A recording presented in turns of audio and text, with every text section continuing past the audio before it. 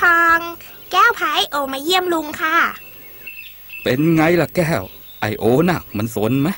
ตอนมันอยู่ที่เนี่ยนะสนน่าดู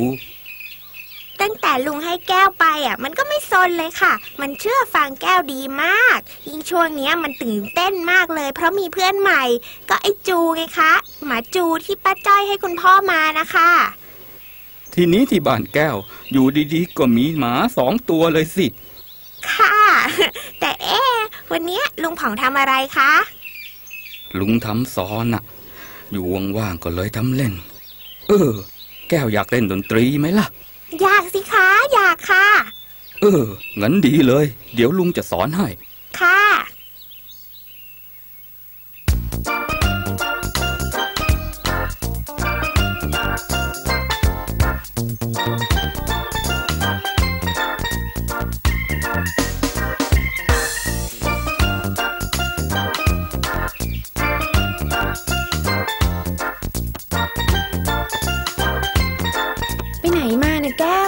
กันบ้านทำเสร็จแล้วหรอ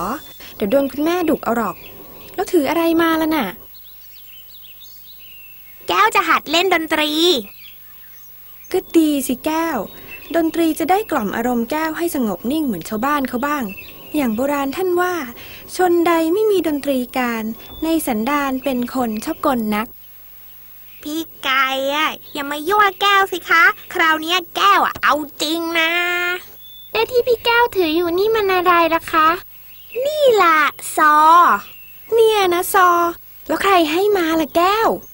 ลุงผ่องค่ะลุงผ่องทำให้แก้วใช้กระป๋องน้ำมันที่แกเคยเอามาตีไล่พระราหูวันที่มีจันทรคราสไงคะส่วนสายซอเนี่ยก็เส้นลวดธรรมดาแล้วมันจะสีเป็นเพลงไหมเนี่ยงั้นคอยฟังนะคะเดี๋ยวแก้วจะสีให้ฟัง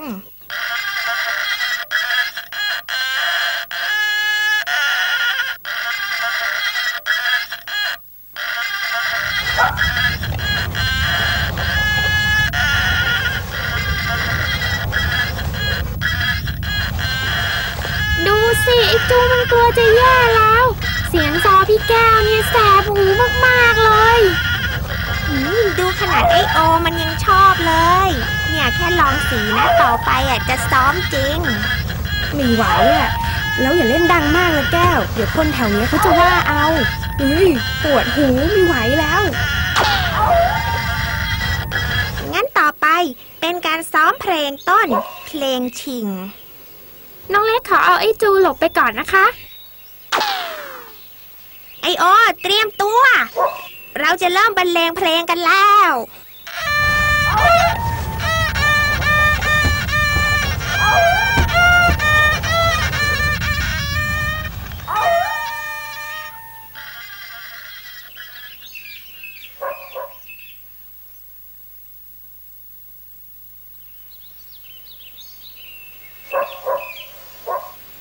ลุงพองคะแก้วอยากหัดเพลงใหม่เพลงเก่าแก้วพอได้แล้วค่ะแก้วเรียนดนตรีเนี่ยมันต้องใจเย็นๆค่อยๆฝึกให้ชำนาญไปทีละเพลงแล้วไปซ้อมที่ไหนล่ะก็ที่บ้านไงคะแล้วคนที่บ้านไม่หนวกหูแย่หรือก็คงหนวกหูอยู่เหมือนกันมั้งคะพอแก้วซ้อมทีไรก็หนีกันไปหมดเลยค่ะเหลือแต่ไอโอที่ชอบมายืนหอนอยู่ข้างๆก็แก้วต้องซ้อมนี่คะถ้าไม่ซ้อมบ่อยๆก็ไม่เก่งก็เล่นไม่เพราะสักทีเอาล่ะงั้นมาซ้อมกัน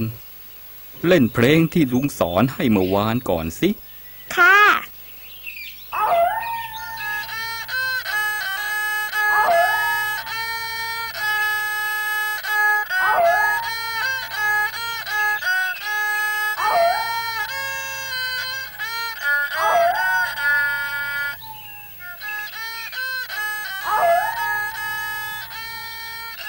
พี่แก้วเริ่มบรรเลงอีกแล้วล่ะค่ะ